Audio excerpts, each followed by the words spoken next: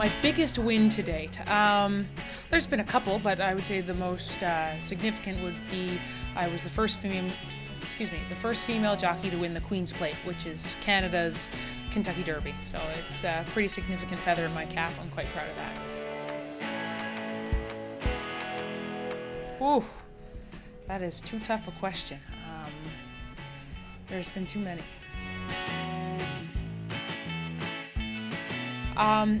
Frankel. Between Frankel and Black Caviar were very impressive. Yes, there's some North American horses that, especially in recent American Pharaoh, but Frankel is a horse I would like to meet actually. It's different. It's a great way to change things up a little bit, keeps it interesting, fresh, and fun, and brings some international talent from all over the world to one stage and just changes it up, and I think it's a lot of fun. It's a good time. I enjoy being a part of it.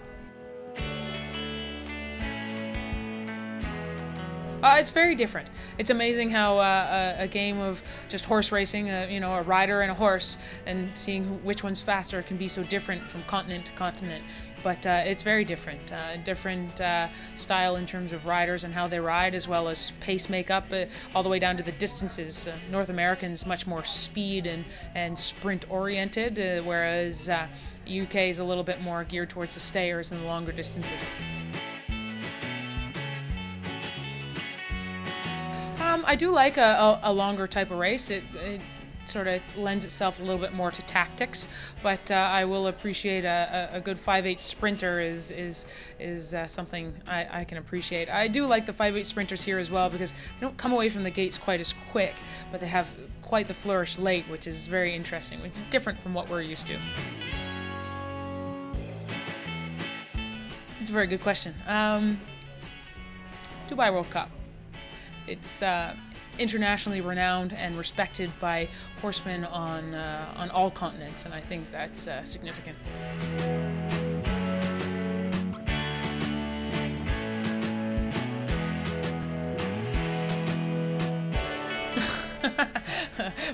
Blake's answer is pretty recent.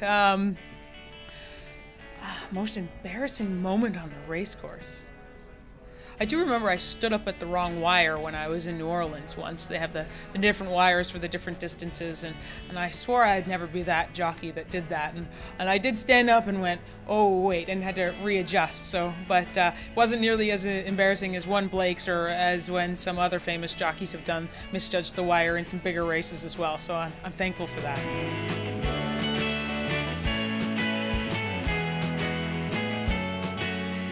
More than ever. Last year's goal was to have that elusive winner at Ascot, and I got that, and another one, and almost another one. So hopefully we can have the same kind of success. The goal is to put the girls on the top of the charts, and we have a good team. Sammy Jo Bell replacing Kathy she's able and qualified, I believe, and she's up for the challenge as a young rider. Haley Turner is one of the mainstays, and I'm very happy to have her in my corner on my team as well. So look out, boys. Here we go.